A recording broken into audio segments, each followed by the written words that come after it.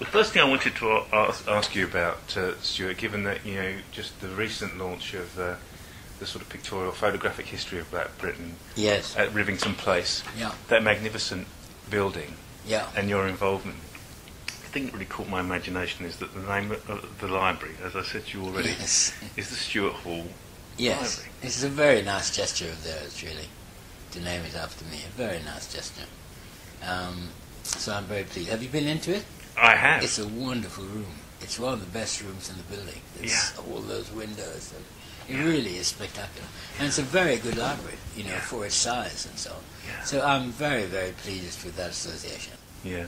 I've always thought of libraries as a kind of place of refuge, really. I don't know. I mean, public libraries, yes. but... Well, I'll tell you another thing about it. I was going to say my move to the visual arts is very late in life. It's not true. I've always been interested in the image, particularly interested in photography. Yeah. Always been interested in painting. I didn't know very much about it, etc. But then I got involved with Innova and Autograph as the chairs, the two boards, etc.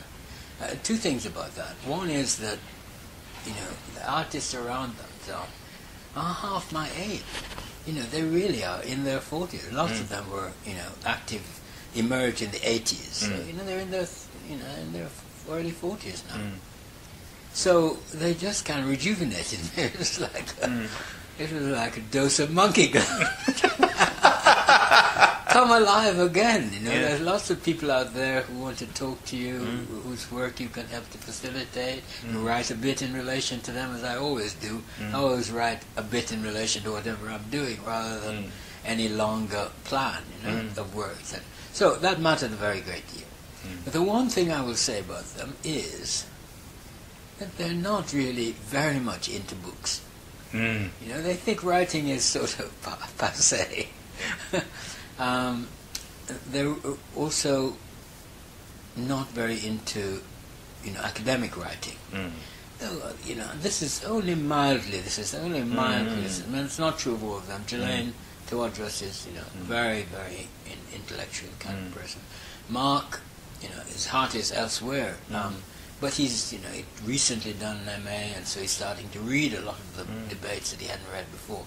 So it's not a hostility, but it's just not quite in their universe in the way in which it is in mine. Yes, indeed. So what I'm very glad about is that there's this subversive thing called an old-style library with a lot of books sitting there at the heart of this visual arts building, wonderful building, etc., quietly throbbing away. Yeah, absolutely. What a fantastic thing. Well, as well, I mean, many people have said this, that your work has been enabling, we were just talking about it, I certainly feel that very strongly. So, in many respects, but I bet a lot of those books that are in that library are people that your work has touched indirectly or directly. No, that's true, yeah. Oh, yes, it's not sort of, it's not at all surprising or out of order that it should be there. That is quite true. On the other hand, it represents all those things I don't really know about but would like to know about.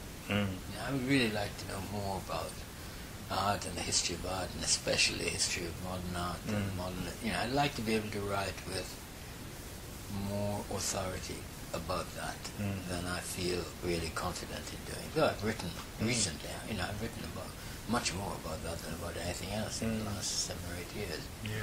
But it's not an area which I feel is mine in the way in which other areas were. So it's not unrelated to it. And actually, more surprisingly, many people say now, including artists, how formative that work was in some ways for them. And I don't quite understand it. I did an interview with Hans Ulbrich, who he is? Sure. Yes, and he's now at the Serpentine, etc. He thought this interview he published it in a book of discussions with artists. He mainly wanted to know how many artists were at the Center for Cultural Studies, what were they interested in. Of course there weren't any. No. Not one. No. There were a few people interested in photography after a while. But it just wasn't like that. So, it's partly because cultural studies has now become a much broader set of influences, and then visual cultural studies is a kind of illegitimate child and had taken it into art history and inflected the field, etc. So I quite understand why they imagine that this is where culture studies began, although it wasn't. The same thing used to happen about film. You know, we were passionately interested in film, and film is for me, in some ways, the visual medium that I most respond to, directly respond to, and emotionally respond to. But we didn't have the money to work on film, you know, to show film, get extracts, get copies, etc. You can't work without that, you know, the primary medium to look at all the time. So we sort of decided we couldn't do much research on film, the culture study. But people imagine that culture studies was falling down with film. And the same bit about visual arts now. But I suppose one of the things which I just preparing for today, of things that you've said in the past, was how much there was at stake in the artistic work of a whole range of artists, I guess, who were coming of age in the 80s. But it doesn't surprise me to hear them say also that the ideas and the things that you opened at that time enabled them to think about what they could do differently. Yes. Well, I think that is that's the key moment in a sense, and it's a big explosion in the visual arts and photography amongst second generation black people. It was born out of British racism and anti-racism rather than, you know, the colonial or the slavery, or, you know, it's born out of that direct experience. And by then I was writing about that. You know, quite consistently, and in a sense more consistently than I ever had before. And also, I mean, it's very much a mutual reciprocal influence, you know. I could see that they were deeply concerned about identity and their relation to the present and the past, but that it couldn't be, their relationship could not be described in terms of a return to roots. Okay? And so I wrote about that. I wrote about cultural identity in those terms. Well, they were some of the people I was looking at, so not surprisingly, they found, you know, the way in which I tried to explore that in some of those essays sympathetic. So it was a double movement, really. Absolutely. I mean, that's not the first time that's happened. The fact is, I don't want to go into this, please, but, you know, I left the Caribbean in flight from the Caribbean. I felt I couldn't be, you know, I couldn't fulfill my potential there, and I couldn't work out my relationship to Jamaican culture. I just couldn't, because of my middle-class formation, because my parents were not only brown, but thought, you know, the world had disappeared with the departure of the British. Coming departure of the British. Okay, so I was in flight, and then I discovered my subject. My subject was coming out of the station at Paddington. You know, it was Caribbean's hair. It was the Windrush hair. That has been my subject. So this is what I had to explain when I did the conference. You know, are you a Caribbean intellectual? Yes, but it's not the Caribbean you have in mind. I, unfortunately, have not participated in the building of the nation there. So I'm at a little bit of distance from the national moment, which set fire to their imagination in Kingston. But Caribbean people have been my continuous subject. Lots of things that I've written about that don't appear to be about that are through the prism of trying to work out who they are, who they think they are, where they want to go, where they come from, what's their relation to the past, what's their memories, etc., and how they express their creativity, you know, how they express where they want to go to next. That's, you know, what has been, in a sense, my subject. So that is really where cultural studies began. It didn't begin with Raymond Williams. It began with my tussle to come to terms with that experience. And, you know, which is when I first discovered I was a black intellectual. I never called myself black ever in my life. Nor did most people, many people in Jamaica, including lots of people who were black, did not think of themselves in the way in which people after the late 60s came to think of themselves as black. So, you know, it was a discovery for me. And it's a discovery of, a rediscovery of the Caribbean in new terms. And a rediscovery of my thinking about culture, and a rediscovery of the black subject. So it's not surprising that people who are then painting out of the invisibility, the marginalization of the black body and of the black subject and the black experience should hear something resonating in my writing. No, absolutely. And it's not just a sort of chosen intellectual project, you know what I mean? I didn't choose that. I had no alternative. I mean, again, that's, I think, one of the things that's so powerful about your work, and I think that's one of the things that I always, you know, is this way in which you're kind of trying to make sense of those private, understood, you know, and not understood, you know, both estranged and knowing close-up experiences and the wider social, cultural, political forces. Yeah.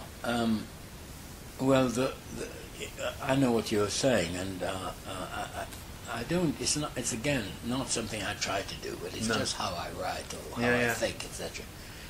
But I sort of know what that comes out of.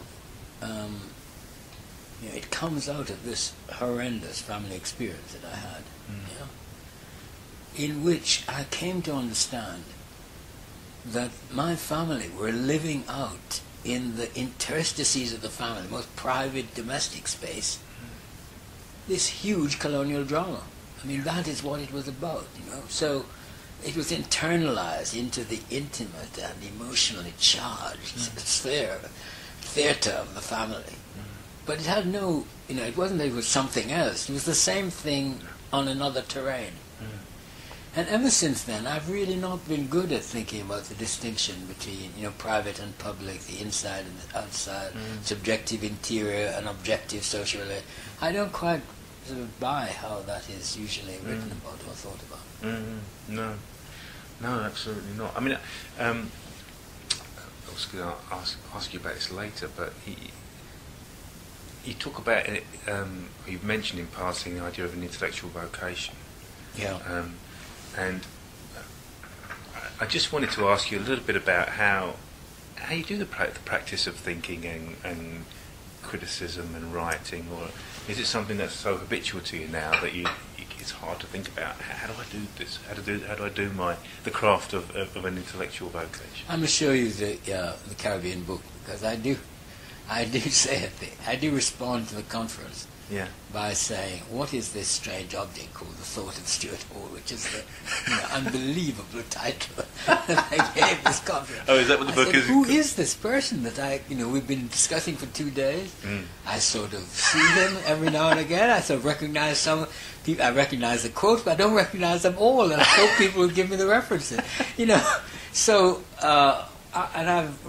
when we had the launch, I went back to that. Because it's not something planned, it's not something conscious, and perhaps I should say, you know, that it's very limited. You know, there is lots of things it can't do. You know, I'm very admiring of all sorts of people that do things. You know, I think much richer and much more important than I do it. What I came at a certain point, round about the point where the cultural turn went into high theory. I was nearly lost in a species of ventriloquism. And I suddenly saw through this at the point where people kept making French puns in English. It didn't work in English. They only worked in French. You know, and I thought, this is a crazy way to do it. So it's not that one rejected that, but, you know, and after that I just sort of had to think, however you think is how you're going to think, so you better be satisfied with it. And that's how you write, so write like that, because you know, don't hanker after writing like Foucault. You can't write like Foucault, you know. I don't have the philosophical training, you know, I couldn't do it. I'm not that sort of person. So write like you write. Accept your own voice. So, having done that, I'm not very good at talking about what that is. No, I'm not sure any of us are. I don't. I think about it, and I have some thoughts now about it. And there are things which other people have said. In that book, David Scott says he doesn't read me because of cultural theory. He reads me because of my political interventions. And I realized that almost everything I write is a kind of political intervention. Yeah, it may not be about politics explicitly, but it is trying to shift the terms of the debate, intervene on one side or another, clarify something, wipe some other distorting views out of place, so that something else can come through. I suppose that's critique or criticism or whatever it is, but I'm aware that it is a kind of political intervention. I think that accounts for why, A, I've never written a big book, except for Policing the Crisis, which is not really only all mine by any means.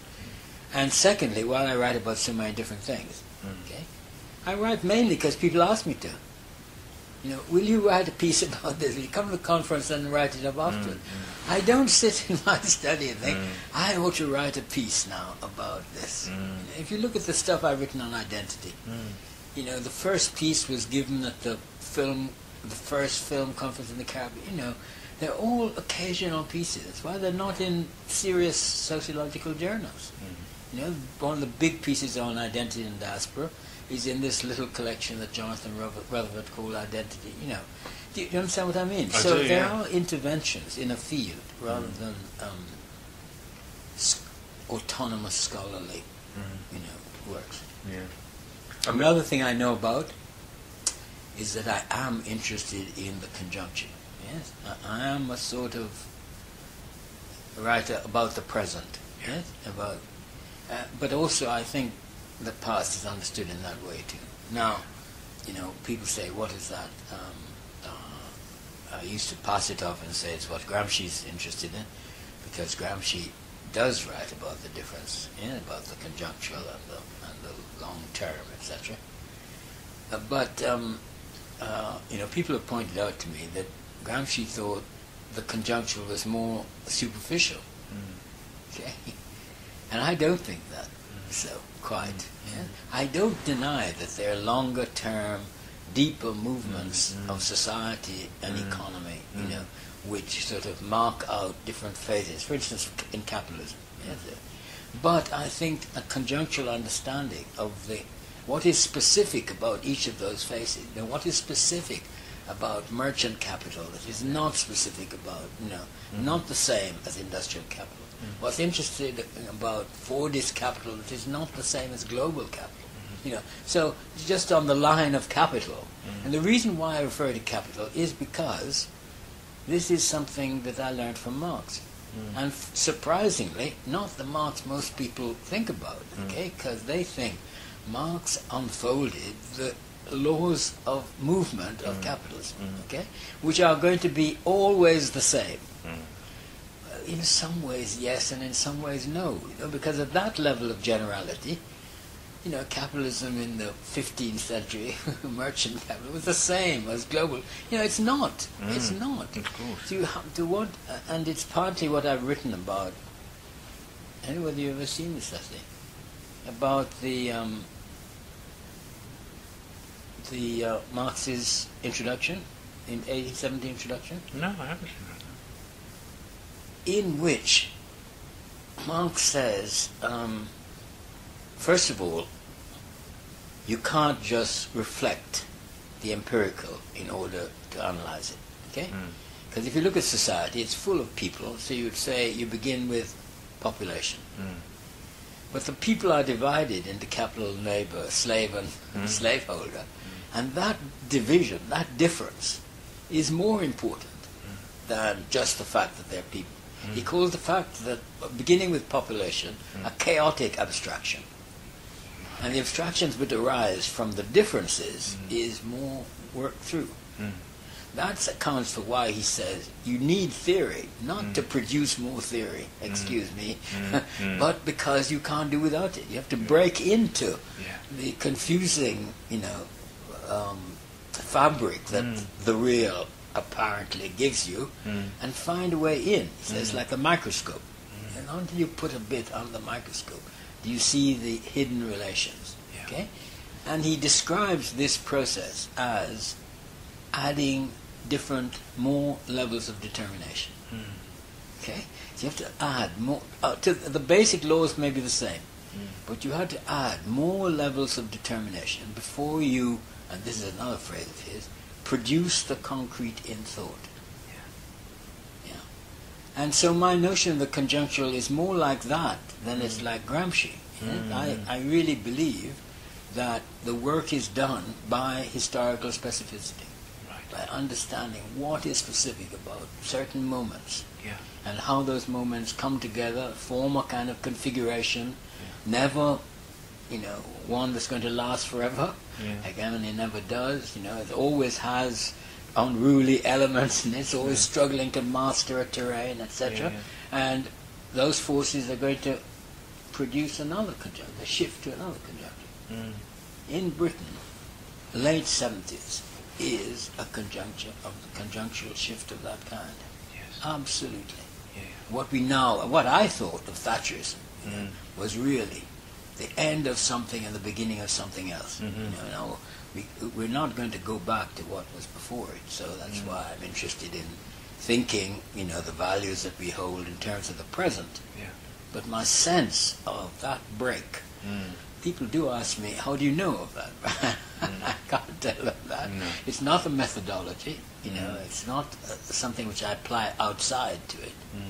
I have to feel the kind of accumulation of things going on, and think this is a different rhythm. This is we've lived with one configuration and this is another one.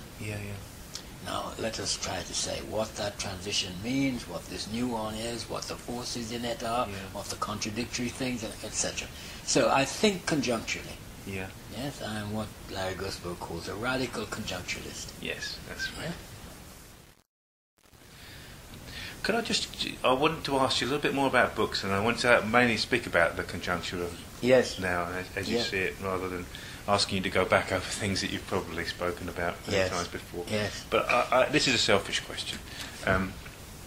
I remember hearing you on the radio doing your Desert Island Discs, partly where I got the tip about Miles Davis, but also you chose Henry James' Portrait of a Lady to take with you.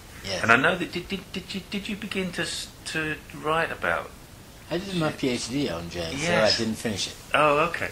And I just wanted to ask you about that book and others that you may choose. If I could give you, let's say, 5, would there be other books that you'd immediately be able to? What is it about Henry James, first of all? Well, that's a different question. I mean, that's a question in its own right.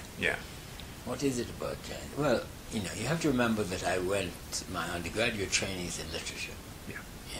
I've never had a training in anything else, to be absolutely honest. So when the Vice Chancellor of the Open University said, but are you, you've been in literature, you've been in cultural studies, are you willing to profess sociology? I said, I'm willing to profess anything. Only give me a job. So, my training is in literature, okay? When it came to, I was disappointed with the Oxford course because it's so lodged in the past. I had to do so much Anglo-Saxon. I was never very good at languages. I hated it. I was interested in medieval literature, but I was interested in a critical way, not in a scholarly way, so on. So I pushed towards the modern. So when I thought of staying on to do my PhD, I thought, what would you like to write about? Well, what I wanted to write about was the sort of social realist literature, American literature of the 30s. And they said, well, you can't do that because most of these people are still living. Even Dos Passos is still alive. Well, so in any case, I'd been reading a lot of American literature. American literature was for me a kind of escape from the constraints of Oxford English in those days. And so I began to read Hawthorne, and Hawthorne led me back to James, and so on. Okay, so I got interested in James. And I was aware of the fact that this was a pretty bizarre encounter. This black boy from Kingston, and this highly refined, sophisticated mind, So I never confused myself with Henry James. But 2 things interested me about him. One was the international theme. The fact that the novels are all often, some are not, a few are not, but many of his work, early and late, is around this contrast between Europe and America, or contrast between one place and another, Europe and somewhere else. Yeah. And although the other place is not at all the same as my own, I'm aware of the fact that, that is a kind of diasporic imagination. James's is a kind of diasporic imagination. But you wouldn't dream of using that about his work. Okay, so I wanted to write about the international theme. And he goes over it 3 times. Once in the very early novels, Daisy Miller, Bostonians, Europeans, etc. Then again in the big novels, The Ambassadors, The Golden Bowl. And then wonderful, unfinished work at the end. One in particular where he goes back to America and encounters the self that he would have been, a businessman, that he would have been if he'd stayed. Yeah. Okay?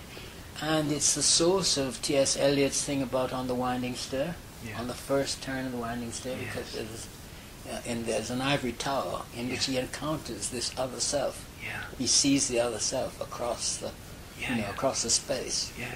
I just thought it was incredible stuff. Yeah. And a way of thinking about James that I hadn't seen before. Yeah. So that's what I want to write about. And then I was of course interested, if you're interested in James, you're interested in the statement that he made, I want to be someone on whom nothing is lost. I want to be a consciousness that could respond to everything in the world. But not universal. What James said, you can tell that from 5 minutes of somebody's story at dinner is the source of our next novel. I don't want to hear any more. I don't want the literal detail.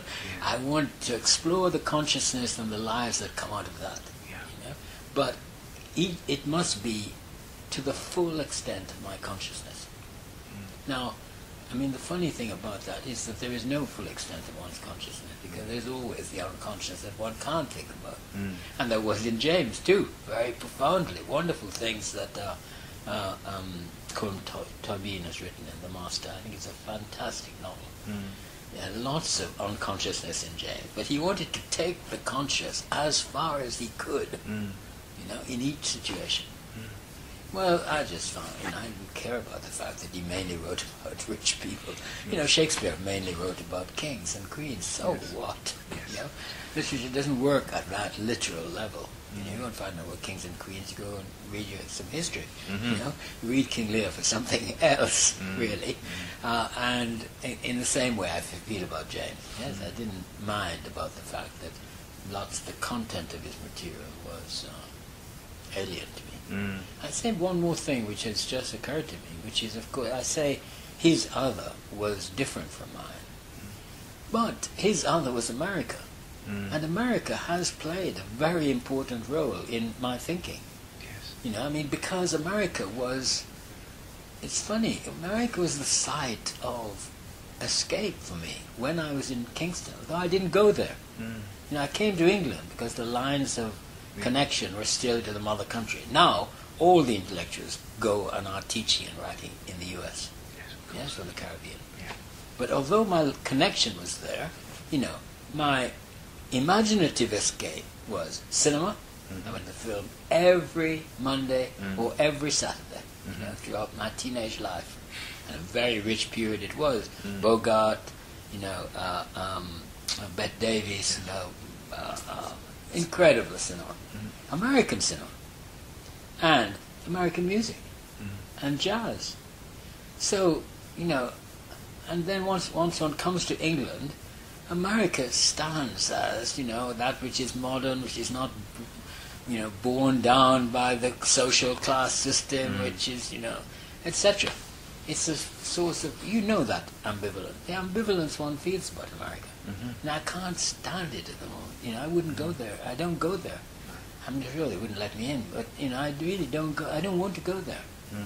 And it's not just because of Bush. People say Bush, but it's not that. It's about the culture in a much wider sense. Yes. But at one point, America was a source of liberation for us all. And the coming of rock and roll, transformed English popular culture. So, it wasn't that James's other. Of course, he wasn't writing about that bit either. He wasn't writing about, the black experience. Wanted to go to Ralph Ellison and to Baldwin and so on for that. But still, America was not as foreign as it might have sounded. I mean, sitting in Oxford, reading about James, writing about New England, was not quite as absurd as it has seemed to many people since. Yeah. No, it's not absurd, and I didn't. I'm glad I asked that. I'm glad I asked you that. I must say, selfishly. But the idea of the life that, you know, counting the life that you may have had. Yeah. As you said, that made me reminded me of a few comments you made about sometimes you think about the life you would have had had you stayed in Jamaica. I do. I think about that very much because, you know, my school generation were in the thick of independence. You know, I left. You know, people don't remember. I came into England in 1951. Jamaica wasn't independent until 1962. So, you know, the people who grew up as the political leadership, the political class, defining the nation after decolonization, were all the people I knew, and yet I wasn't there. You know, I followed it. My hopes and fears were lodged in it.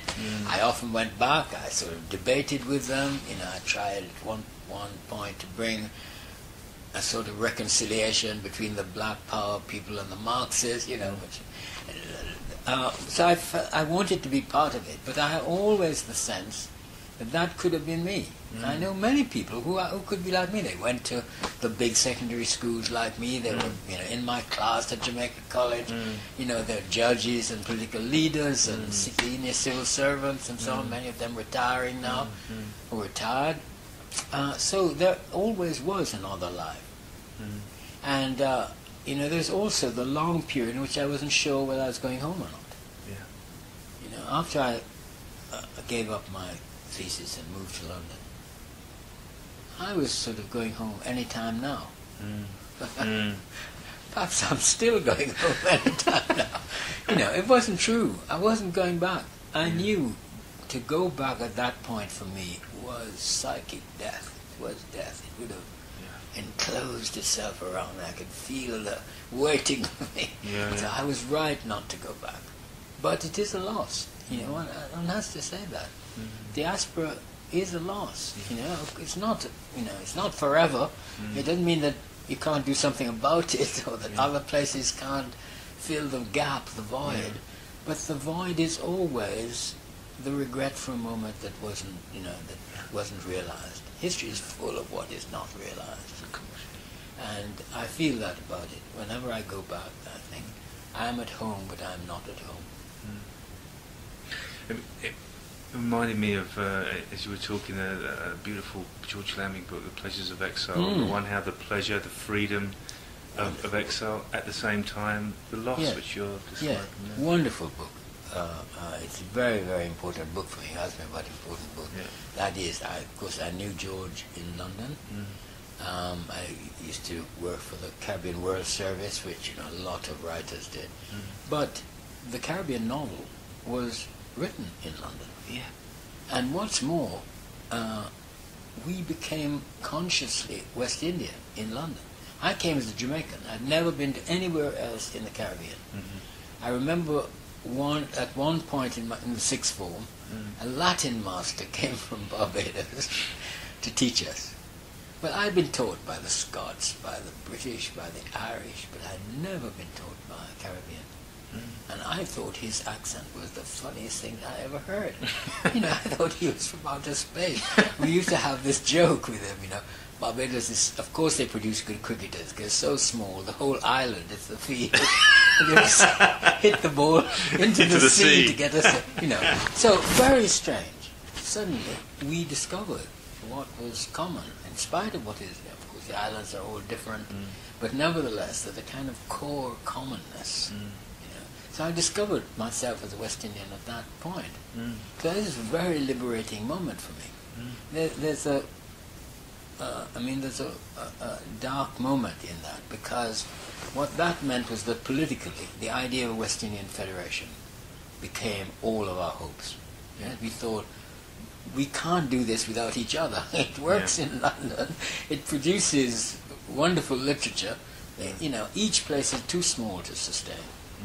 And I suppose if eventually Federation had come off, I might well have gone home. Really? Yeah. But it didn't. And by then I sort of, I don't know when I took the decision not to go. By then it was sort of made, really.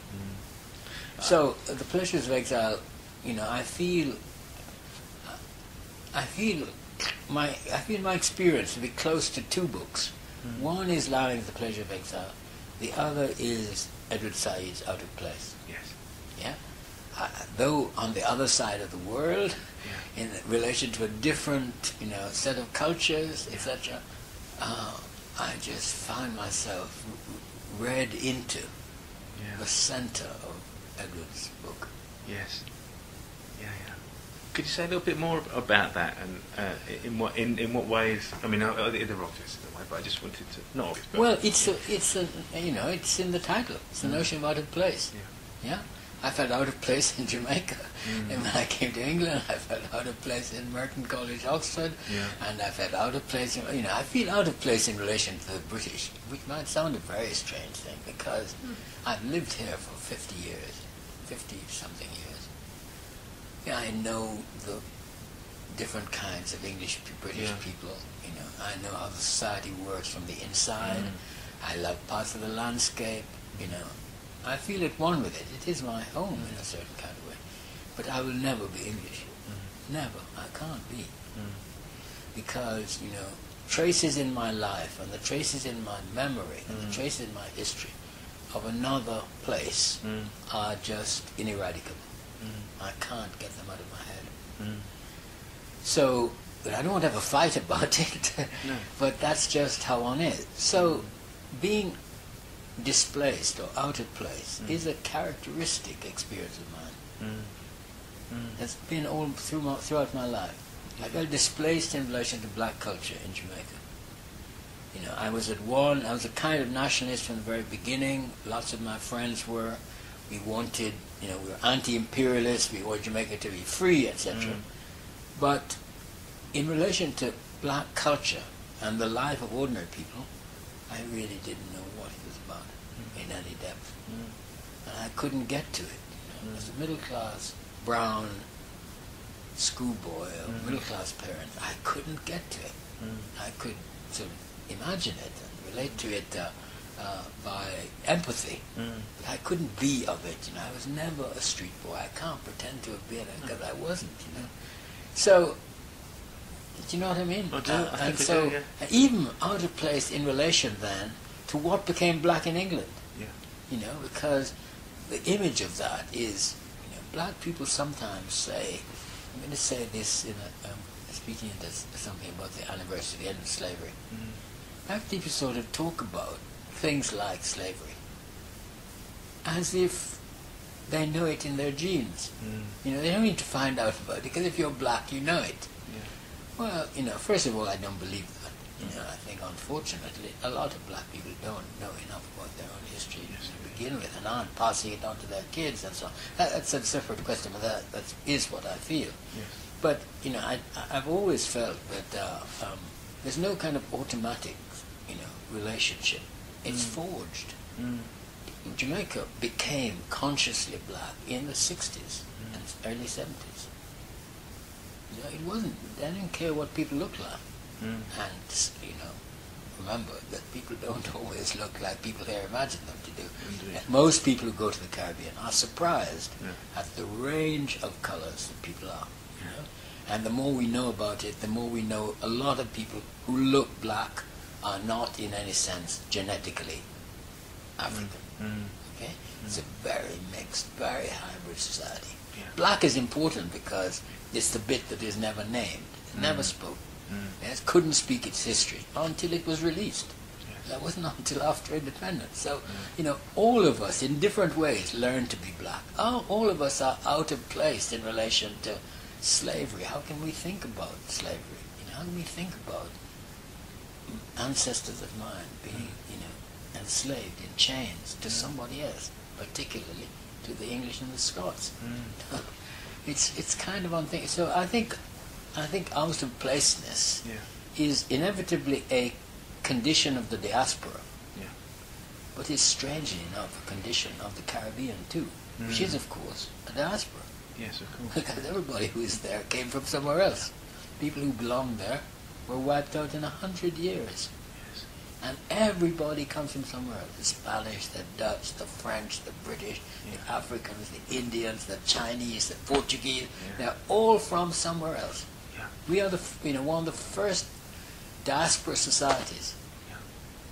So I don't think it's just because of my peculiar biographical history why I feel.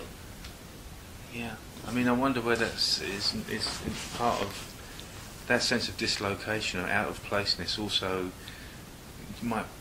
This going to sound crass, but I don't mean it to be. But there's that sense of not being quite kind of one with, and so sort of completely blind to what one is one with, or deaf to, whether it produces kind of insight too as well. Well, I suppose it does. I used to comfort myself, I think, in that. Zimmel said, the stranger has insights into where he or she is, which the people who live it instinctively, live their culture instinctively, can't possibly have. You need the shock of transition, etc. So, I think that may be true. I thought you were going to say something else, which is that, well, really, a lot of people who are diasporic also have that. No, that's true. I mean, I think that's true of all kinds. I think that. I mean, but you see, I think one of the things as well, the lessons which was a revelation, I think, for many of us, was that, the idea that there is no us without another, or that the mutual implications of all these stories of being out of place are about, using Desai's words, overlapping histories. Yes. But no, I think that is true. Well, there's a little piece of mine called Minimal Cells. Yes, of course. And this was, at a conference of the ICA, which myself, Homi Baba, I don't remember who else spoke. Okay, it was about sort of identity. And I looked out into the hall, and I saw, a lot of white faces, some black faces, etc. And one after another, everybody stood up and said, well, actually, I'm not really English, because my parents come from Australia, from the north, or from Scotland, or from Wales, etc. And I suddenly got this feeling that everybody was diaspora. There wasn't an English person in the room. And my friend Peter Wallen, I met him in the loo. And I said, Peter, speak up for England. That's a very English person. Speak up for England. I always thought of him as a kind of quintessentialist English person. He's not at all. His mother was French. He lived a long time in France. So I went back into the room and I said, welcome to the diaspora. Welcome to being diasporic. Something about modern experience is the experience of that dislocation, which I associated very much with my own experience and with living in the diaspora. Could I ask you a little bit about? I mean, another little. This is a selfish byline, but I read that you had taught for a while as well during those years in London, and you taught in South London too. Is that right? Yes. When I left university, I left university, came to London. I was editing University and Left Review, which had an office in Soho. I lived in South London, in Clapham. Oh, really? In the house of a wonderful old Trotskyist called Jock Haston. Okay? And I wanted to stay in London until I went home. I was still not quite deciding when I'm going. Okay? So I thought, well, what can you do? Practically nothing. I couldn't then drive, so I couldn't drive a milk float. You can teach. So I got a job as in the secondary school as a supply teacher. So you're sent around to different schools, but this school was unable to retain any of its supply teachers, or indeed its teachers. So once I'd got in there, they never let me go. So I was supply teacher in a Kennington school, Kennington Oval. Really? Yes, for quite a while, about 3 or 4 years. And I used to leave there, get on the train, go to Soho and edit the journal, and go back on the night bus. Try to wake up in time to get to the Oval for the opening of class. Okay, and I've written a bit about that. There's an essay which has never been republished in University of Left Review called Absolute Beginners. Oh, I don't think I've seen that one. Which is sort of a nod to an old friend, because course, I got to know Colin McInnes well. But it's about my experience in secondary school. Yeah. I love those books as well. They're ones that are very important to me. Yeah, me too. Yeah. But was that experience too? I'm not trying to lead you to this, but to say this. But I wondered. One of the things I read was that some of the kids you took home afterwards because of the kind of intensity of street racism. Oh no! No, I followed them. I was going to edit the journal. Oh, I see. And all of a sudden, these kids who were bedded down in South London, and I wasn't sure they'd ever even been to Piccadilly Circus. Were actually on the train. And I said, "Where are you going?" "Oh, sir, we're going across town." "What do you mean across town?" "We're going to Notting Hill, Shepherd's Bush." I said, "What's going on there?" "Bit of argy-bargy," they said. And so, then I began to get interested in all sorts of other things. And a lot of people then working in Notting Hill came to New Left Review and came to the club, and people got involved in the Notting Hill riots and their aftermath, etc. But I used to go down there and to see where on earth these kids were. And they were on the street corners, and the adults were in the bars, shouting through the doors, and they were harassing women who were walking home from work. Really? Yeah, black women who were walking home from work, Really? going into the, Powys Terrace, and the terraces behind, but coming out of Notting Hill or Queen's Park, etc. So, then I got involved through the club. Do you know Michael De Freitas? Do you know who Michael De Freitas is? Yes, of course I do. Yeah. Michael came to the New Left Club. Really? Yeah, and I got to know him. First of all, we talked about jazz, because Michael was passionate about jazz. Yeah. And he used to go to Stockholm, at the weekends to hear jazz bands, American jazz bands. Wow. But after a bit, he said, "Well, a lot is going on around my place." Well, Michael was a thrower of black families out of their homes for, what's the name of the guy? Rackman. Rackman, of course, the notorious Rackman. Yeah, he was a sort of strong-arm man. Yeah. On the other hand, he had all these local connections. He didn't like what was going on. He said, "We must do something about this." But this is why I think, Michael X is a tragedy, because he had exactly the same formation as Malcolm X. Who was exactly the same hustling background. And Malcolm became something, and Michael lost his way. Anyhow, all that I meant, this is irrelevant. It's just that we got involved in Notting Hill, but my first awareness that something was happening in Notting Hill was before the riots by kids in my school. Wow. So when we got back to school, I said, "What are you doing up there?" I said, "Why are you shouting at them?" "Well, they're taking our women." I said, "What you?" If only you had any. And they're taking our things, etc. So I said, "Do you mean these?" And I pointed to several black kids in the class. Yeah. And they looked at them as if they'd never seen them. "No, sir. They're one of us." So I said, "What about me?" "No, sir, not you, them." But it was a very important experience for me. Incredible. I mean, what an incredible scene, actually, and also, I guess, in that one moment, a whole conjuncture, really, about of popular race and the formation. That's when a great deal of racism has been simmering underneath, finally gets spoken. Finally erupts in a kind of straightforward, open aggression and violence. It's a moment like powerlism in '68. Indeed. When people can say and do on the street what they've been careful not to say and do until that moment. But how sort of profound in the sense that they're being taught by Stuart Hall who they don't count as being in the them. Yes. And their black friends who are there walking home from school with, maybe not, but it's certainly Yes. being the play, but they don't count as being them either. Yes, yeah. Exactly. Yeah. Incredible. Funny. Complicated. I became aware of how complicated, local allegiances and, images of the people outside. I think you've written about yourself. I love teaching. That was completely harrowing for me. First of all, I couldn't keep discipline.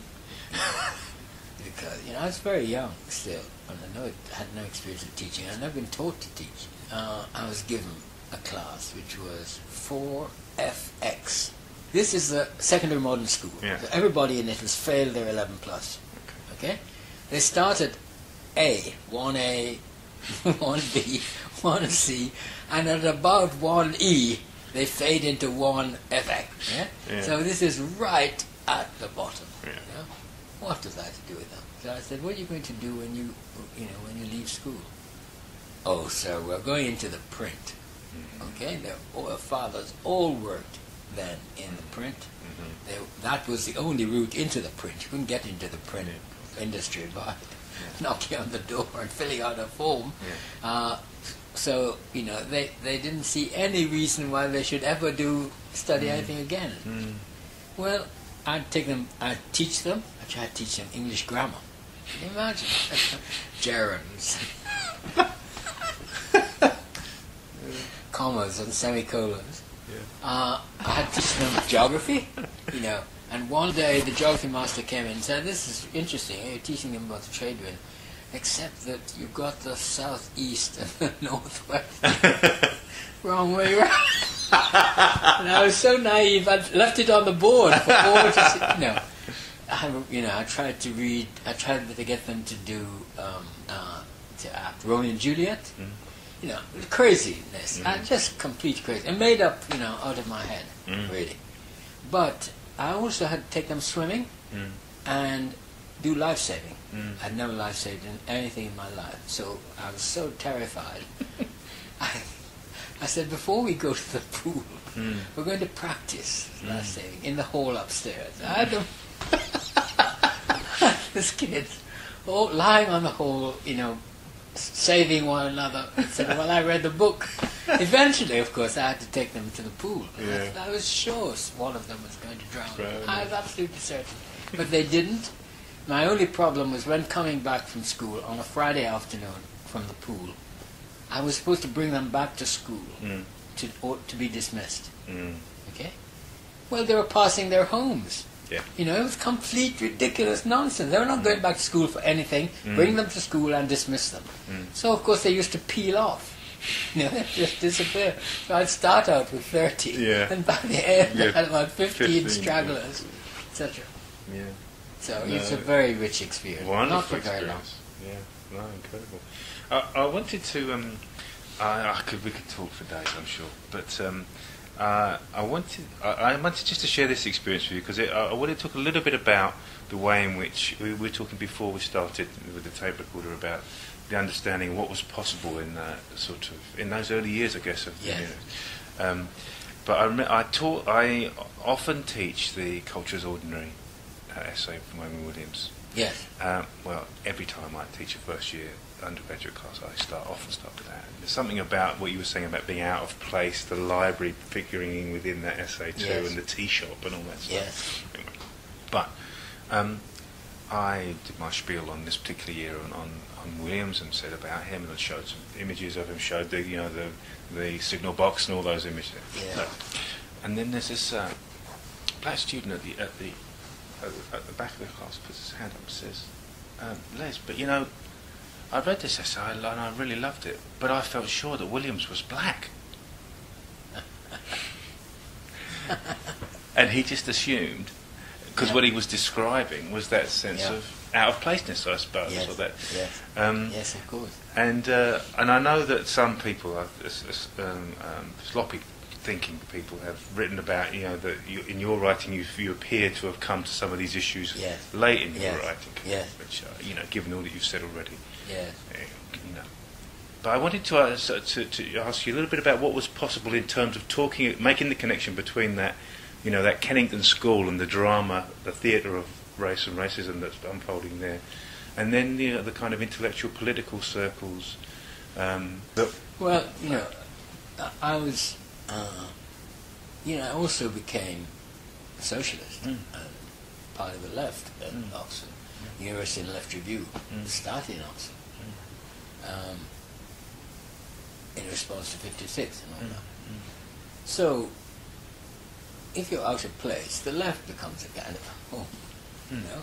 And so for a time, I was, you know, lots of people like Raphael Samuel and Peter Sedgwick and, you know, Chuck Taylor and all of those people were my interlocutors. Yes.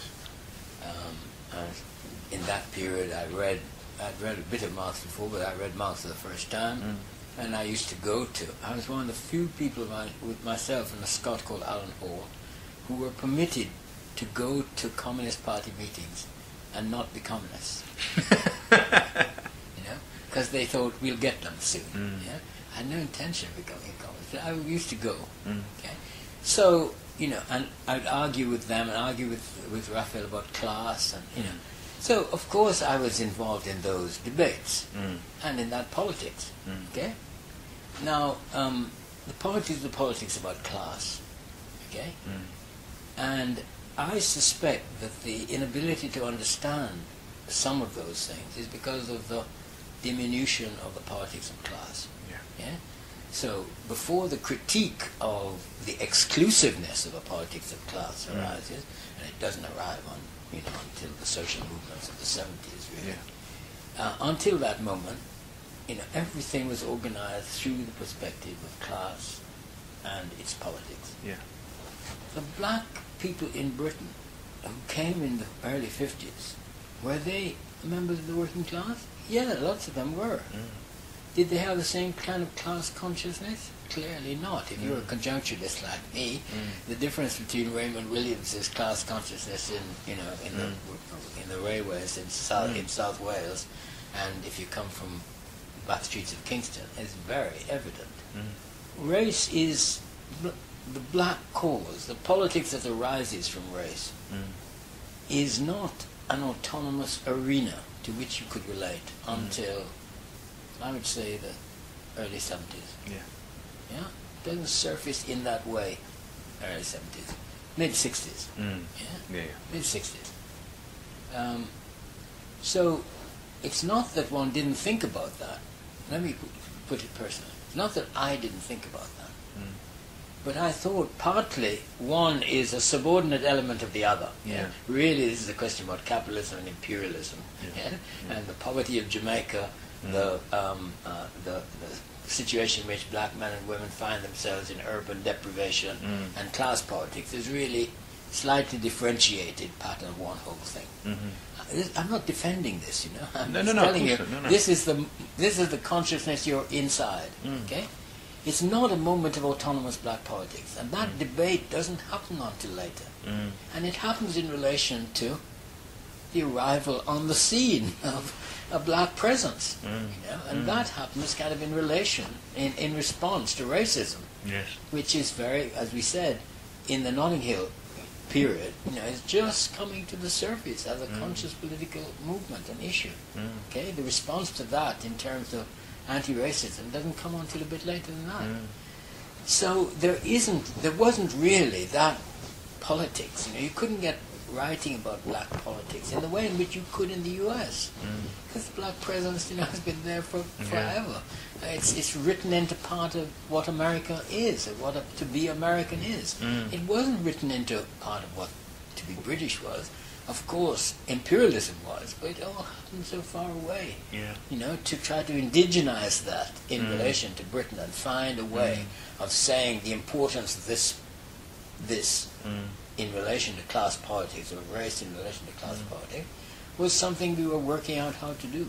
Yes, indeed. So, I'm not, you know, it isn't a surprise to me that I didn't write very much about that.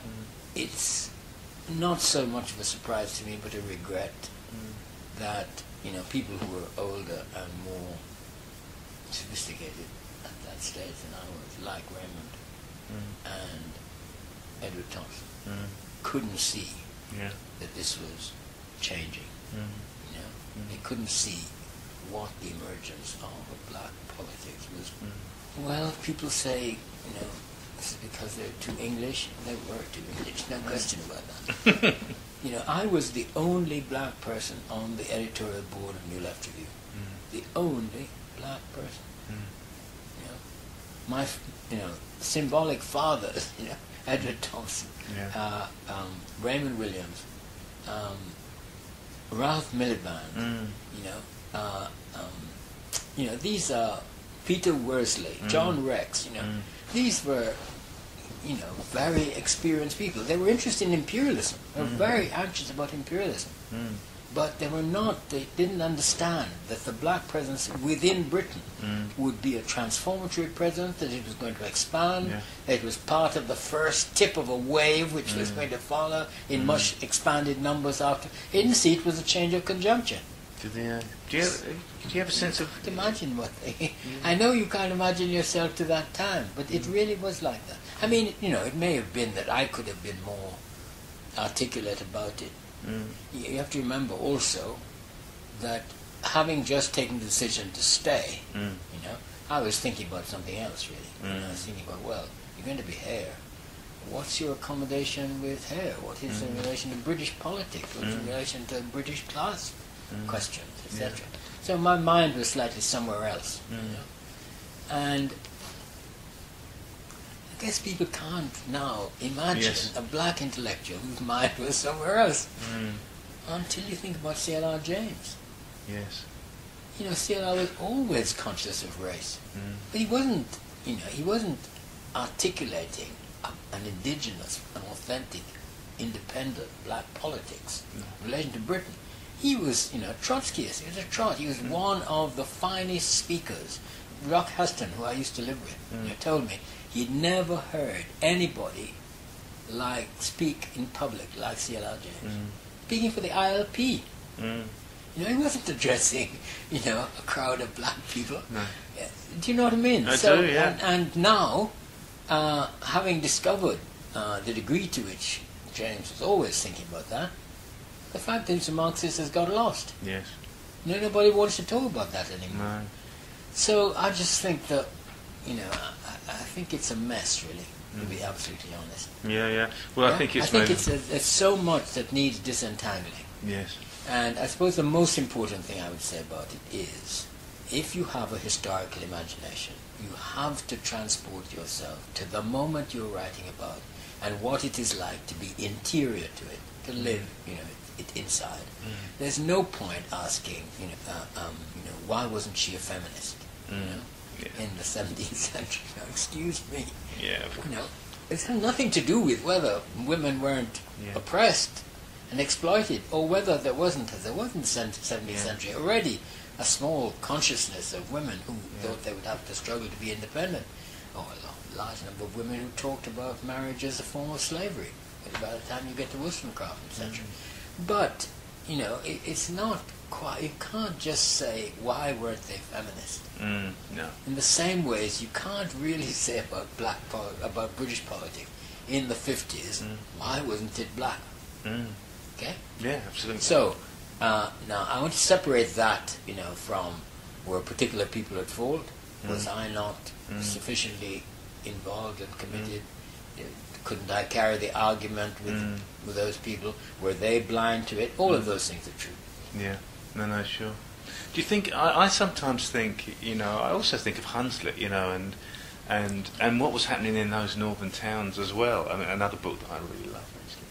But, for all kinds of reasons, you know. Yes. But do you think it's to do with the kind of priorities and commitments that Hoggart and Williams and Thompson had, that they were I sometimes felt, you know, that obviously for Williams, that border landscape is such a primal kind of place to think, not unlike your, you know, Kennington's classroom. But, and for Hoggart, I mean, you know, Yorkshire, Hunslet is the same.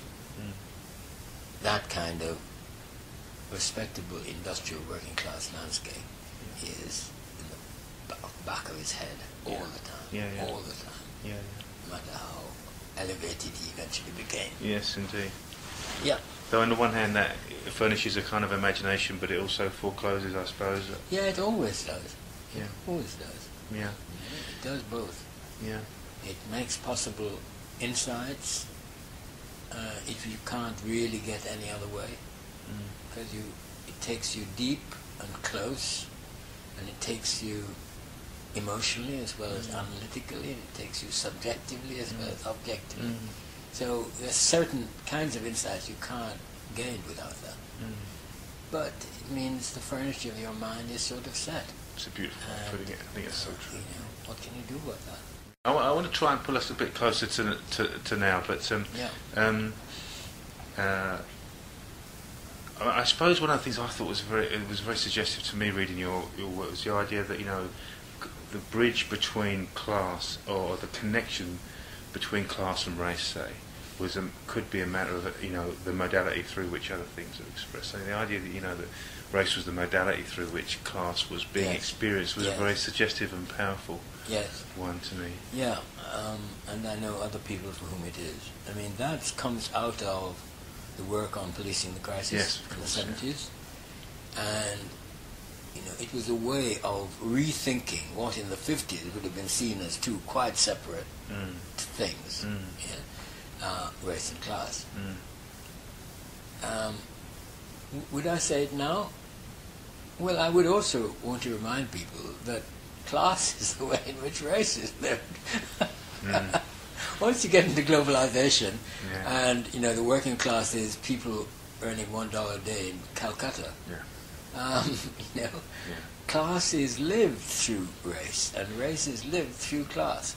So they're two interdependent, not exactly the same.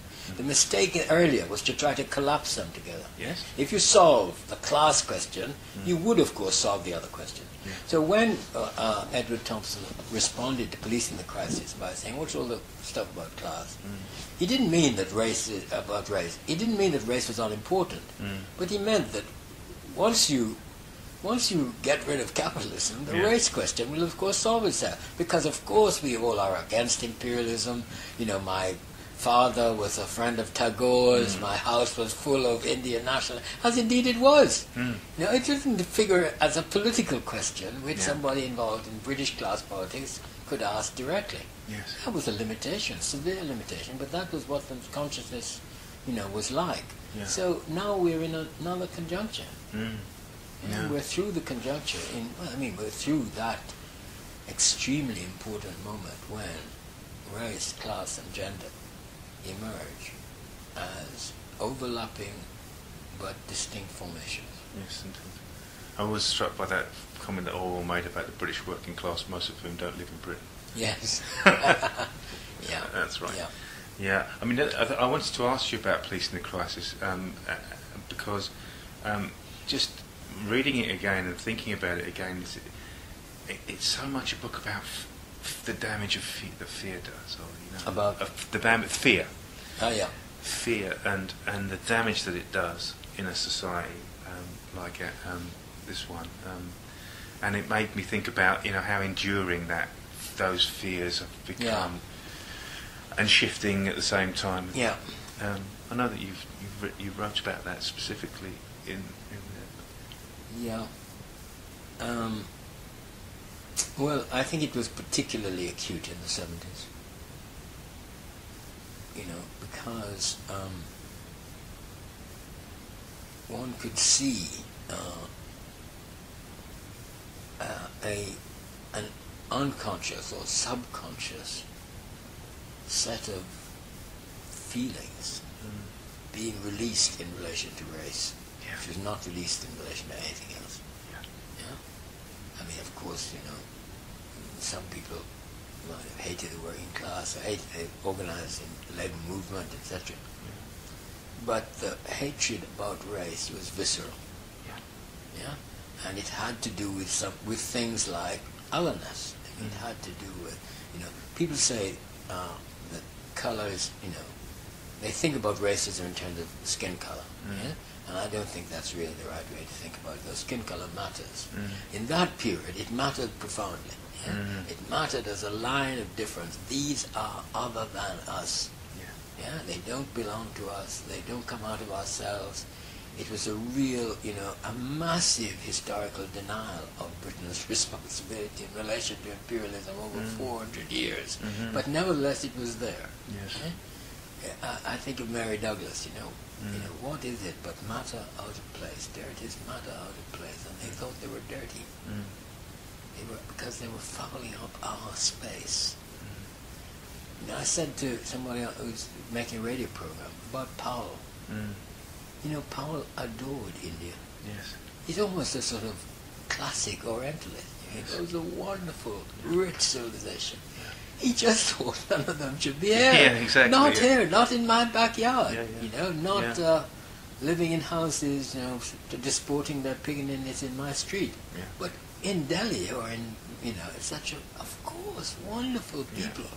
Yeah. So I guess we wrote about fear because we were aware of these unconscious, Paul writes about it too, the kind of unrequited roots of racism in British culture.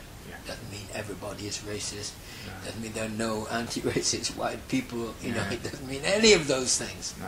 But this culture does partly live off a reservoir of unconscious feelings about race. Yeah. And in particular, those feelings remain unconscious because they're about race. Yeah. It's difficult for them to get expressed somehow. Yeah.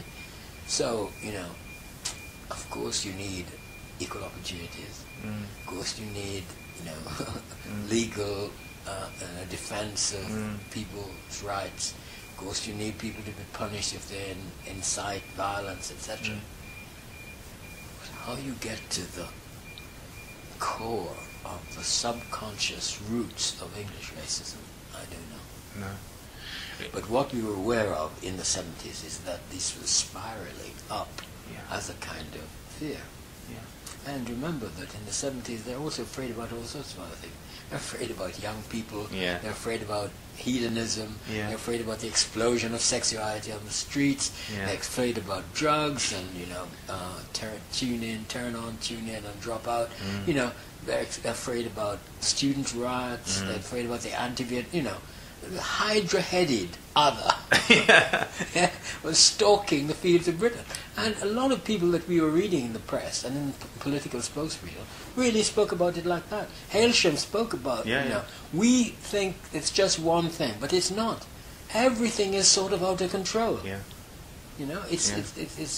And you can go from one thing to another. Yeah. It's a kind of entirely symptomatic reading of this, because the race problem is only symptomatic of the violence problem. It's only symptomatic of the drug problem. Everything is symptomatic of something else. Yeah. That is why, in policing the crisis, we felt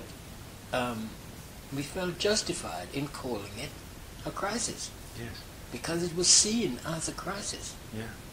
As a breakdown of the whole society. And you don't understand Powell's speech until you understand it. It comes out of that. Yeah. It comes out of that vision. But all of a number of those, well, at least two of them, and the resistance to rituals too, seem, I think it's sometimes people forget actually how involved you were really with that, with the different aspects of that hydra, if you like. Oh, yes. Thinking about that. Yes. No, of course. Well, in some ways, the break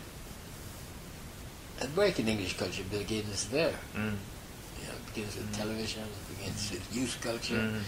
It does begin with Rock Around the Clock, in a funny kind of way. Those of us who went to Rock Around the Clock just knew something is happening here, which if it gets loose, it leaves the Odeon and starts to take root out there. Will unhinge. British stoicism, the tight ass, tight upper lip, class, whatever that is, repression. It will just unpack that from the inside, and so it has done. So it has done.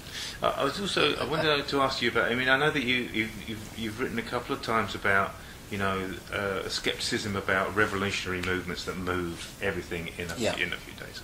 And I've argued with lots of people about this, because I think you're onto something when you talk about this notion of multicultural drift. Yes. The accumulation of small Yeah. things. And I just wanted to ask you a little bit about that and how you see that from that moment, I suppose, that crisis. It's a long drift, if you like, to now. But yeah. Well, I mean, the two things you're asking me about, really. The first is about my relationship to revolutionary movements. You know, of course, I know there have been revolutions. I know that there are circumstances in which there is nothing to do but have a revolution. Yes. If only, you know, one could have a revolution tomorrow in Burma. You know, it needs it. Yeah. It owes itself a major, you know, splurge. Really.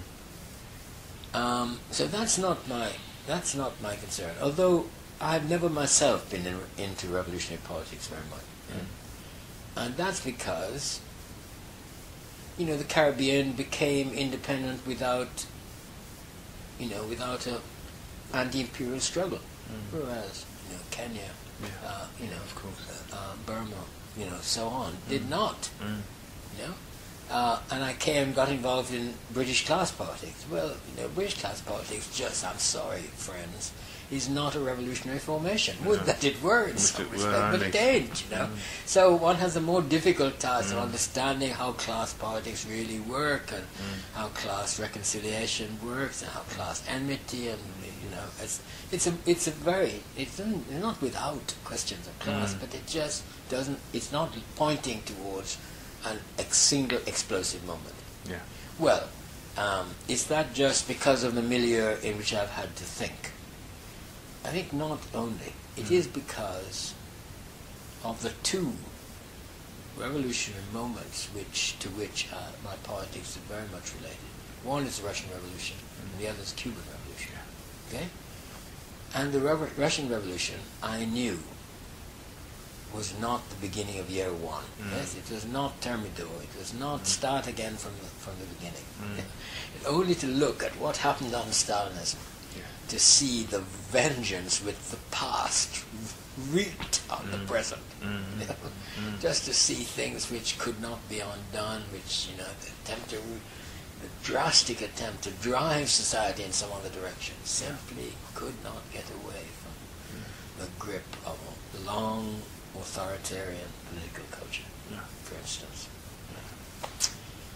And the Cuban Revolution, well, of course I was more excited about the Cuban Revolution. I went to Cuba a year after it happened. And I thought it was incredible. You know, coming down the stairs of that plane into a tropical airport, which had just had a revolution. I thought, you know, this is Jamaica. It could happen just there. You know, etc. But what is, and you know, also I think that there are many achievements of that revolution which have to be defended. But what it isn't is the start again from the beginning. I just think if you have a sort of historical cast of mind, I'm not a historian, but the notion of conjuncture and historical specificity gives my thinking and writing a certain ever-present historical cast. And if you have a historical cast of mind, you just aren't persuaded that everything can start again from the beginning. Yes, I don't really believe in origins of that kind. I don't believe in origins culturally. I don't believe in them in terms of identity, and I don't believe in them in terms of politics. You said at the beginning when we were talking about, you know, in a sense, the kind of the dynamism of Black British life has been your kind of one of your sort of touchstones. Yes. And I just, in a sense, your kind of writing life, intellectual life, has kind of run parallel with that. Sort of, you know. It's what I've been thinking about. It's what you've been thinking about. It is my subject, you know. Yes. Yes, it's not the topic that I've written about. Yeah. But it is my subject. Yes. Insofar as it's written with lives and experiences in mind, written to a kind of imaginary audience, and so far as new questions are seen through the prism of an experience which arises from that, it's my subject. It's not what I've always written about. I don't know what to call it. It's not my topics, but it is my subject in a sort of some other way. Well, it's a very, it's a really profound way to describe it, actually, I think. But when you use that notion of multicultural drift, you see, anyway. Of course, I don't misunderstand the term. I don't mean that there's nothing to multiculturalism but it's drift. Right. Without anti-racist politics, without the resistance to racism at the local level, without a change of consciousness among black people, no multiculturalism of any kind. It's really an idea from the other side, things are not going so well, really. There hasn't been a profound change in British society. We haven't got to the deep level of, racism in the culture that I think throbs on. Well, there's nothing changed. Yes, something has changed. What has changed is you go into the street and, I came here in 1951 and it just looks different. Britain will never go back to being a culturally homogeneous society ever again. It can't. I mean, it can have purges, can throw people out into the sea, but it can't go back to being, stable and steady on its own monocultural foundations. Yes. It can't happen. So, I want to say multicultural drift is sort of all. It's what we've had to be getting on with. At least this is the thing that's not in their control. It doesn't, unfortunately, it doesn't lead to or underpin a very active black politics, which, as you know, has sort of declined since the 80s. In a way, 80 and 85 were the last moments of a really big black conscious political movement. Do you have a sense of why is one connected to the other? In the sense that the multicultural drift isn't. It's good people don't like the word drift. Politics must be conscious, etc. And I think that too. But if you don't succeed in making a movement, do things stop? Do they not change? No, they don't. Well, they continue to change incrementally. And that is the raw materials out of which another politics will emerge at some later moment. So you better attend to it. It's not, it's not Bob Marley. It's not kids in the street, with afros. It's not Rastafarianism. It's not black consciousness. It's not black is beautiful. It's a much more ambiguous world. But does that mean its impact on the wider society has halted? It has not. Yes, They've not been able to hold it. It's unraveling, very slowly unraveling. And I call that sort of movement, Gramsci called it a passive revolution. Yes, it's a passive revolution. Fortunately, so, but passive revolutions happen. It happens more incrementally.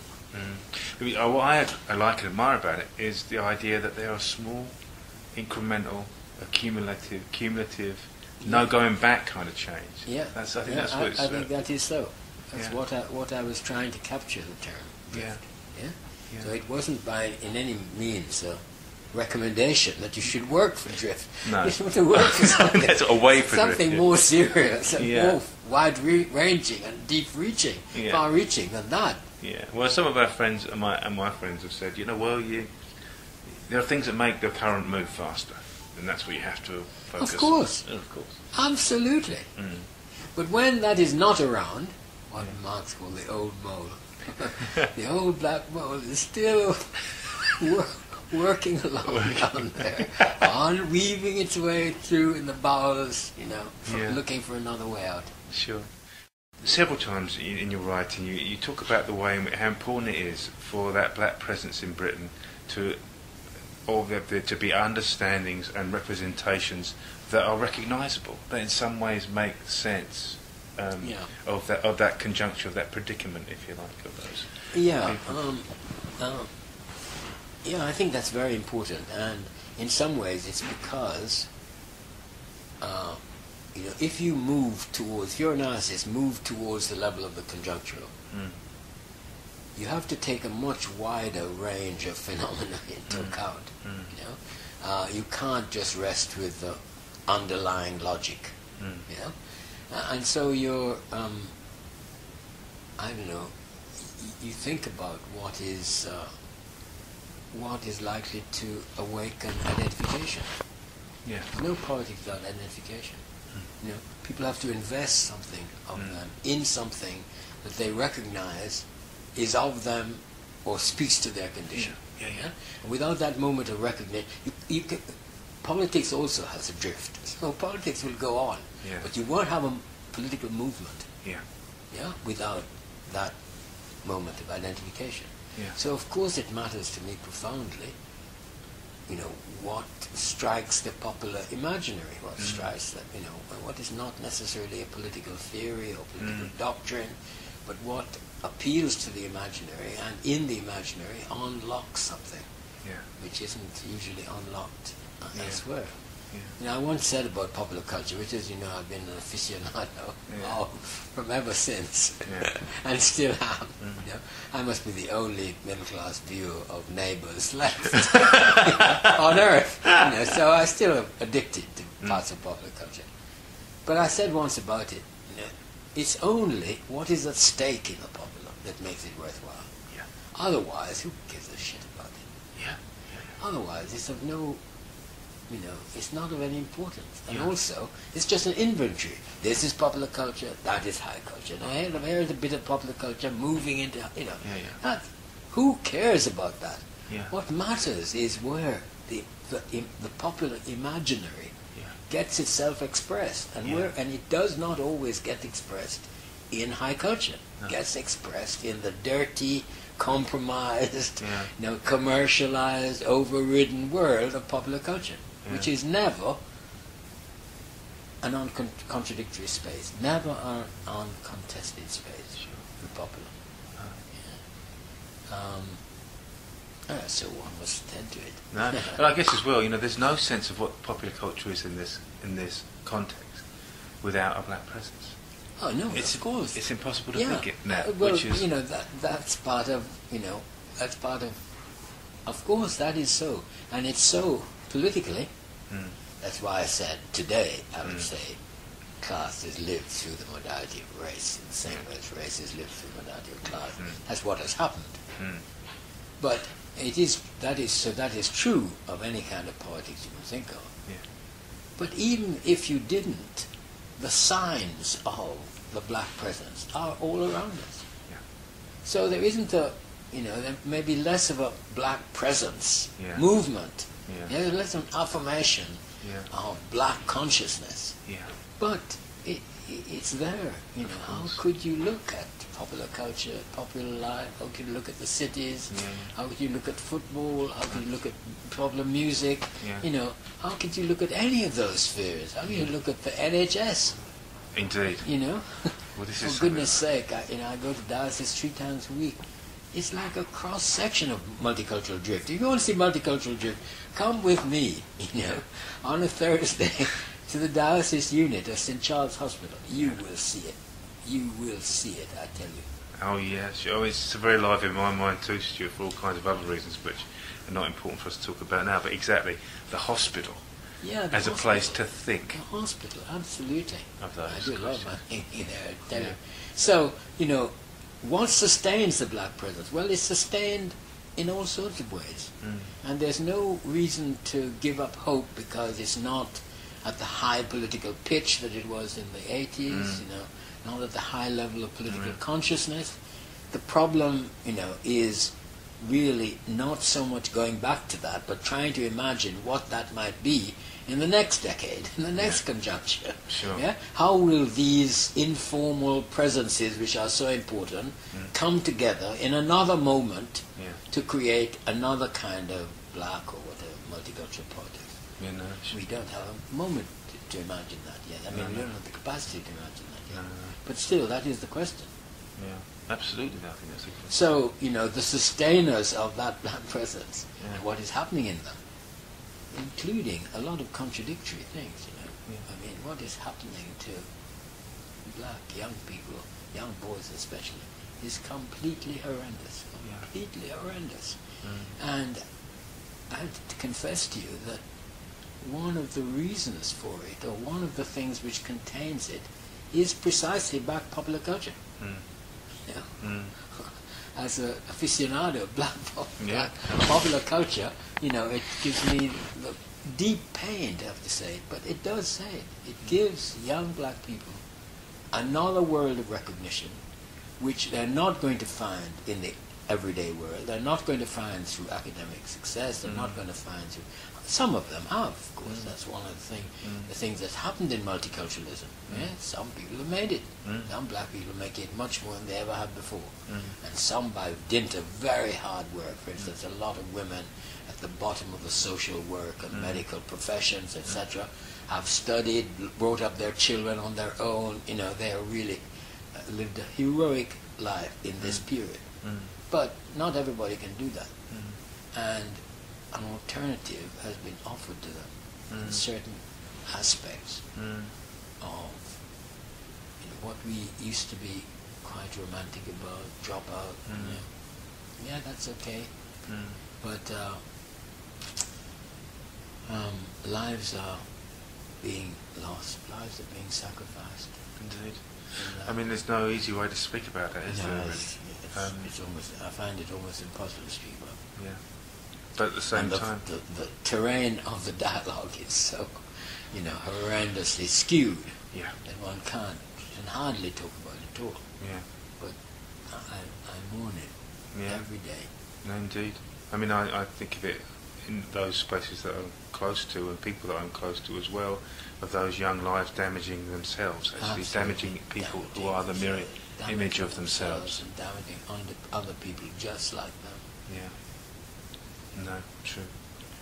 I wanted to ask you about our kind of, to end with really, because we've talked for a long time, about our current conjuncture, I suppose. There's been an awful lot of talk about the death of multiculture and death of multiculturalism. Yeah. And when do you think, this isn't a loaded question really, but I mean, do you think that our current conjuncture begins, as so many say, with September 11th and all of that stuff, or do you think that is a beginning of something, a beginning of the now, say, or have you got another sense of where we are at this point? In pure conjunctural terms, but this is, it's just speculation. I think the present conjuncture begins in the mid-70s. Yeah, but Thatcherism was the first installment of it. Right. It's really about globalization. Yeah. So, all the things to do with this world and that world, with the other here, with asylum, with waves of migration, with people thrown out of their homes, with people living in transit camps, all of that stuff is the underside of globalization, in my view. Yeah? Globalization is how capital saved itself from the welfare state. Once it realized it couldn't directly roll back the welfare state. It had to go somewhere else to increase its capacity to exploit labor. And abroad was where it went.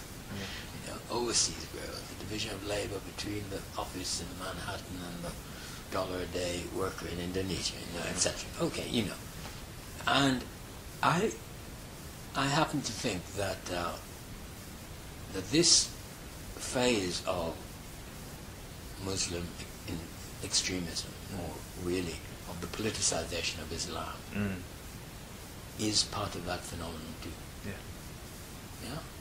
Which is, not to say it doesn't have religious roots, and not to say it takes another step up at the moment of the suicide bomber and terrorism and all that. On the other hand, it takes a step right backwards in terms of occupying other people's countries, which is so old and ancient that apparently the Brits and the Americans don't even recognize it. They don't see why they're seen in that way. No. They can't imagine why they're seen in that way. They came to save them. This is, this is the oldest imperialist story there ever has been. We're here, for the white man's burden. But still, I think it has a lot to do with that. Now I think about Islam. I think about the possibility of Islamic nationalism. I think about the moment of Islamic socialism. Yeah, all of them exhausted, one after another, in the Cold War and in the period after that. What is left as a way of identifying yourself? But religion. Unfortunately, this is a move to the regressive side of the political spectrum. It's performing a lot of the same functions as these other movements performed at an earlier stage. So, and I happen to think that, we say it's really, being driven by young people on the street. Why are they as poor as they are? Why do they feel hemmed in by, by so many constraints? Why is it that they can't recognize themselves in the modern world? Well, because of the way in which the division of labor in global capitalist society does, make them the objects rather than the subjects of economic development. So I think there are these underlying things. That's why I hesitate to say 9/11 came out of the blue. We don't know where it came from. Suddenly everything has changed. You can recognize in that my way of simplifying all the things I wouldn't like. Didn't come out of the blue. Been on the history books since there. We only left Iraq in 1992 when we were driven out. 1892 when we were driven out. It's not very long ago since we were there. And so on. We signed we colluded in the formation of a religiously exclusive state in Palestine at the expense of driving Palestinians into camps round about. Nothing is from in the Middle East is from the day before yesterday. Nothing. Of course, that's not to say it remains the same. This is a new phase, and it's a phase particularly for people on the left because of religion, the ambiguous situation of religion, because we've never understood religion, and because our secular sociological selves thought it was going to go away, and because communism and those socialist movements were all secular movements, etc. So culture has taken its revenge on our failure to understand history. So, of course, I in one sort of way, I feel, well, we'll never be the same again, and I think we may never be. But I wouldn't myself identify the conjunctural shift there. Good. I identify it as another place. I mean, I suppose in a way identifying it there enables an easy forgetting or an erasure of what has gone. Yes, I think that involves precisely that. And I think it involves America precisely for to absolve themselves of a long historical responsibility, which has been going on since the beginning of the 19th century. Absolutely. 20th century. Just a couple of things to end with, really, and the first one is about the way you periodise the conjuncture of Thatcherism, and you've said many times that New Labour has been a historic missed opportunity. I think it's a missed opportunity, yes, but it is the second phase of Thatcherism, really. really, that's what it is. So it's a missed opportunity only because it would have had to do something just as dramatic as Thatcherism to have found a counter-politics. And that's what those of us on the left kept saying. You aren't going back to the nationalisation of everything inside. You aren't going back to the old-style labour movement. It is being, de-centred and distributed around the world by global capitalism. The way is not to go back. The way is to go forward. And it is to try to redefine what your hopes were of that form of liberation and of that kind of equality in the new conditions. That requires a lot of hard thought, not sentimentality. And the thought never happened. The thought was, how do we accommodate this? That's what Giddens taught them. Globalization is irreversible. What you can do is accommodate to it. Improve the supply side, build up the skills, make Britain more competitive, open the doorway to trade, lower the barriers to invest, etc. Make globalization work. And the surprise to me is, of course, that social democracy has been more successful than Thatcherism was. Because it attends to the poor, it attends to those who are residually left out, it doesn't want to dismantle it, whereas Thatcherism drove, it didn't give a damn about anybody, it was just driving this through the society, etc. And the end of Thatcherism is really an interesting moment for me, because nobody quite explained why it happened. The Conservatives didn't, they adore her. Yes. I think she's the most wonderful leader they've had since Churchill. Yes. Why did they get rid of her? There's some sense that you can't do this just like that, that the costs, that what's falling apart as a consequence of this, So they sort of move more to the middle terrain. Okay, a bit of, good governance, etc. So I see, it's not just swearing. If you are talking about a long-term political project, essentially the neoliberal global capitalist project, New Labour is a more successful installment of it than the first installment, which is Thatcherism. And as you know, I wrote a lot about Thatcherism. Much of it was to try to persuade the left to take it seriously. It's not just a turn of the electoral screw, etc. It's much deeper movements going on here. That didn't catch fire. But actually, some people heard it. The wrong side heard it. The Blairites heard it and thought, oh yes, this is inevitable. We've got to adapt it. Yes. But what I was going to say was that I was preoccupied with the impact of that on Britain. I saw the sort of relationship to Reaganism abroad, but I didn't see its global impact. It was a global moment, not a national moment.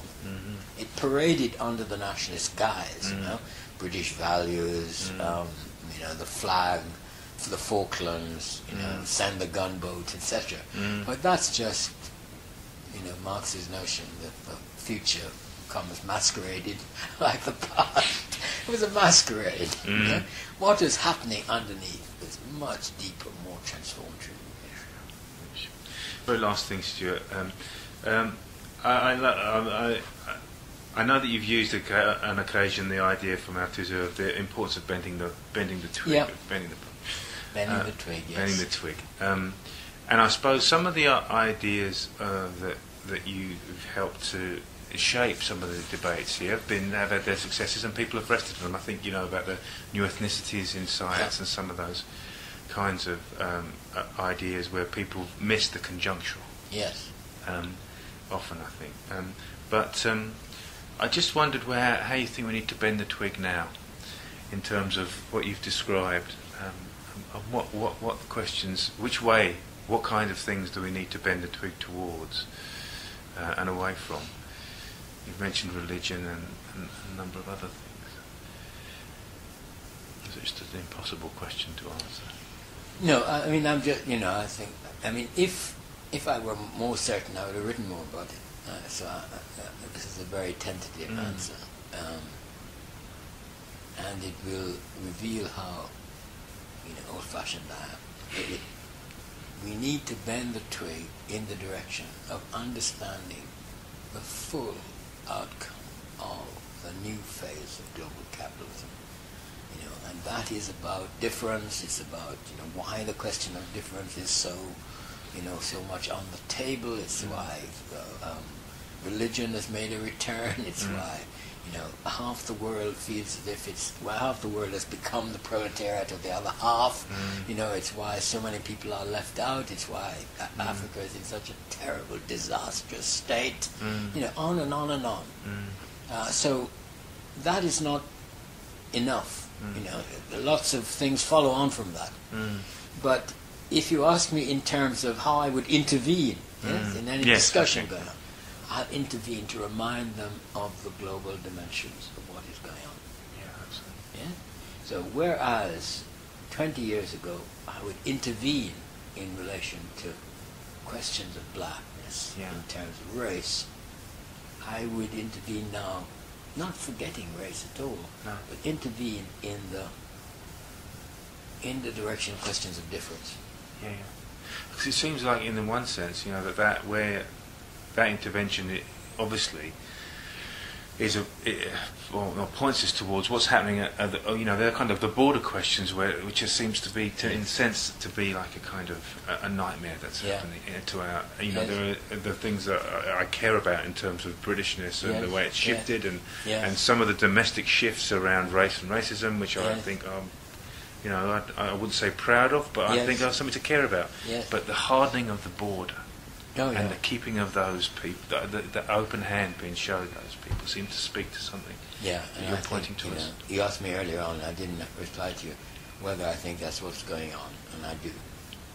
I think the so-called declared death of multiculturalism is a route back to assimilationism. And assimilationism is a new way of dealing with difference, because it doesn't say you can't be here.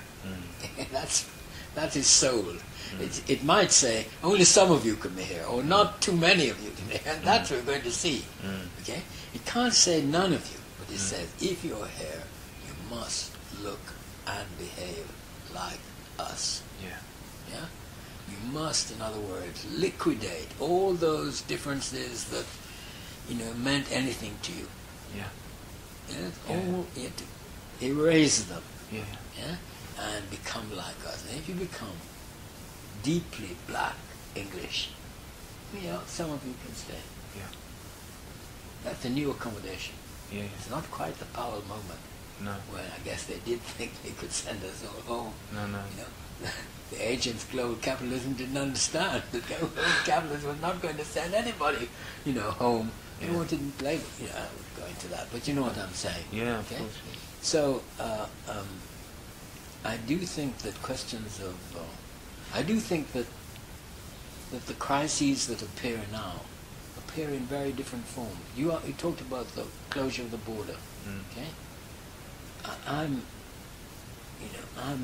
transfixed by people displaced from their homes.